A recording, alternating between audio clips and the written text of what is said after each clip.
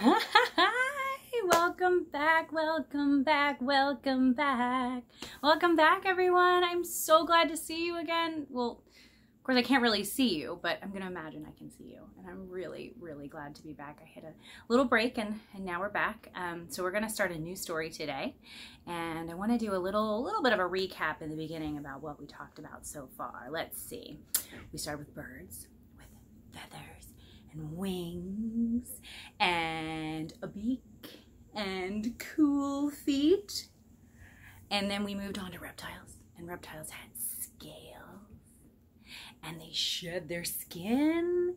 And let's see, what else was cool about reptiles? They were ectothermic. Yeah, they got their energy from the warmth and the sun. So we learned a lot so far. And then of course we moved on to amphibians, which we're going to go over again today. And we'll remember what those 4 things were that made amphibians special. And hopefully I can remember the song. If not, we'll make it up. So let's start with one of my very favorite books called The Salamander Room. And this is a story by Anne Mazer. And it's illustrated by Steve Johnson and Lou Fancher. Wonderful story, beautiful illustrations.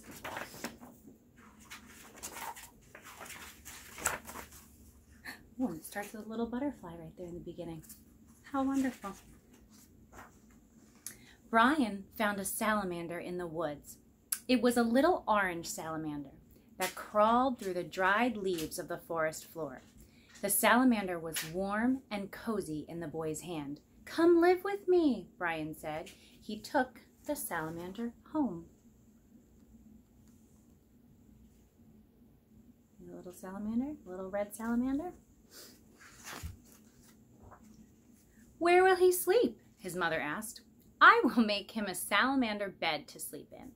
I will cover him with leaves that are fresh and green and bring moss that looks like little stars to be a pillow for his head. I will bring crickets to sing him to sleep and bullfrogs to tell him goodnight stories." See the little habitat, the little home he made in his drawer? "And when he wakes up, where will he play?" "I will carpet my room with shiny wet leaves and water them so he can slide around and play. I will bring tree stumps into my room so he can climb up the bark and sun himself on top. And I will bring boulders that he can creep over." There he is. See him in the room, and the dump truck helped to bring the leaves. How fascinating. "He will miss his friends in the forest. I will bring salamander friends to play with him." Look, little cricket. I wonder if that's his food. "They will be hungry. How will you feed them?" "I will bring insects to live in my room, and every day I will catch some and feed the salamanders. And I will make little pools of water on top of the boulders so they can drink whenever they are thirsty." Red salamander and a spotted salamander, 2 of my very favorites. "The insects will multiply, and soon there will be bugs and insects everywhere. I will find birds to eat the extra bugs and insects, and the bullfrogs will eat them too." Look at that, there's a bullfrog. "Where will the birds and bullfrogs live?" "I will bring trees for the birds to roost in and make ponds for the frogs." Oh boy, look at his room.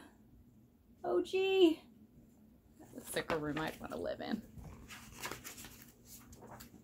"Birds need to fly." We know that. "We can lift off the ceiling. They will sail out in the sky, but they will come back to my room when it is time for dinner because they will know that the biggest, juiciest insects are there." Look at that. "But the trees, how will they grow?" "The rain will come through the open roof, and the sun too. And vines will creep up the walls of my room, and ferns will grow under my bed. There will be big white mushrooms and moss like little stars growing around the tree stumps that the salamanders climb on."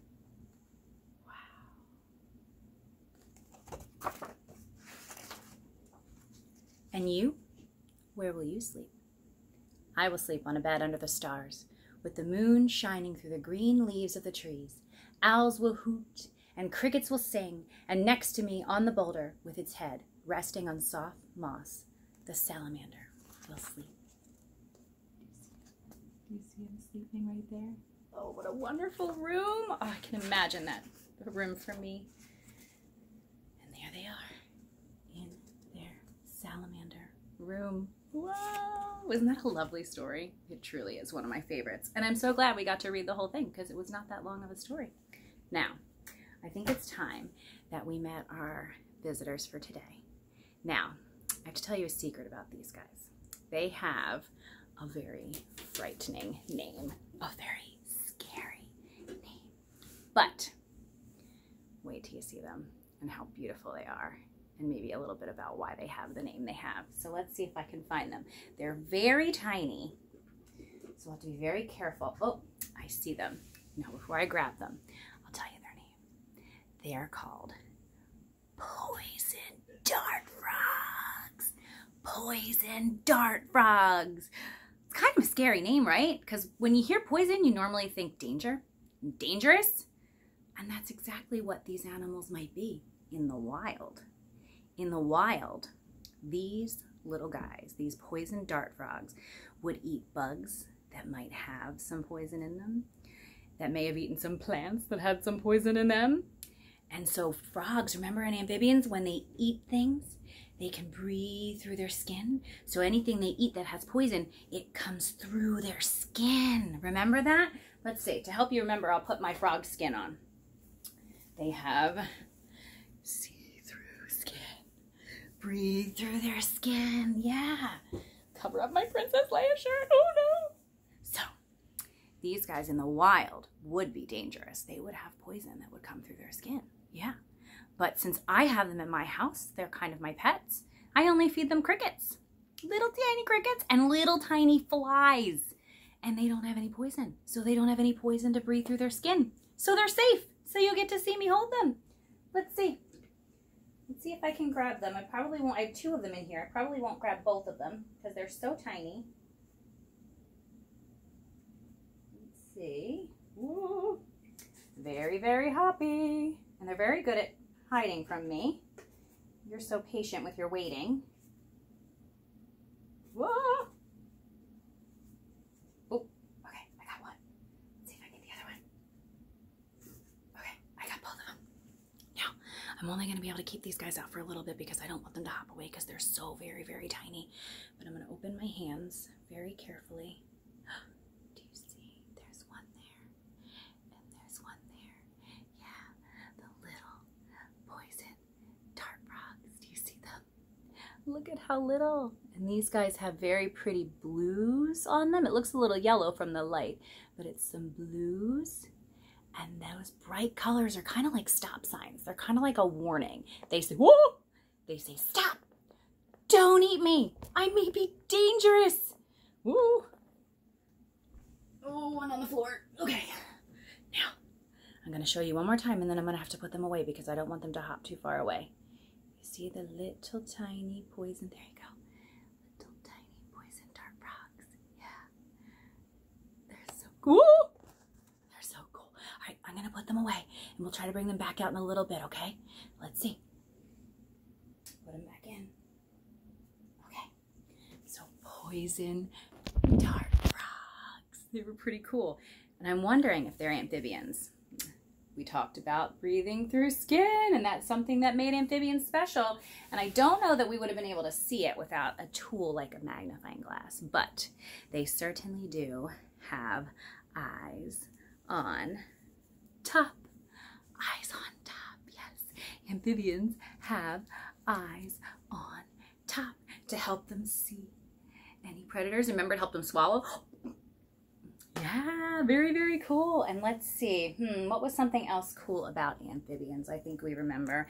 It was something about the way they change and grow. Let's see, I didn't show you this one last time, so hopefully we can see it today. Let's see. Look, they start out like this.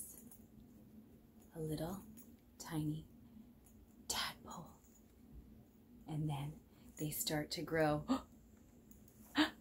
legs. And then they grow front legs. And then they start to change and go through metamorphosis. They go through metamorphosis until they're a full-grown frog. Metamorphosis. So let's see. Frogs had, oh, do you know what else we didn't do? We didn't do, oh, let me grab it. Oh my goodness. They were already in there, but we forgot the one thing that made frogs special. The wet, slimy skin. So let's see. Amphibians had wet, slimy skin. They breathe through their skin. They have eyes on top, and they go through metamorphosis. Oh my goodness. Now let's see if we can end. We'll sing the song and then we'll try to say goodbye to our poison dart frogs. Yeah. Let's see, how did it go? Amphibians have eyes on top, eyes on top, eyes on top. Amphibians have eyes on top and wet, slimy skin. Amphibians, they breathe through skin, breathe through skin, breathe through skin. Amphibians, they breathe through skin and go through metamorphosis. I remembered it! Oh my goodness, I'm so excited. So let's say one more time. Let's see if we can bring our dart frogs back out and see if they cooperate. And we can say goodnight, dart frogs. Oh, yeah, they're right here. Whoa. Okay, I got one. Yep, okay, I got him. I have them. Okay, ready? Let's say, careful, careful, careful, careful, careful. There they are. Let's say, good night, dart frogs. Good night, dart frogs, and good night to all of you. Thank you. Whoa, got a dart frog on my lap. Okay. Good night, everyone. I'm so glad to see you again.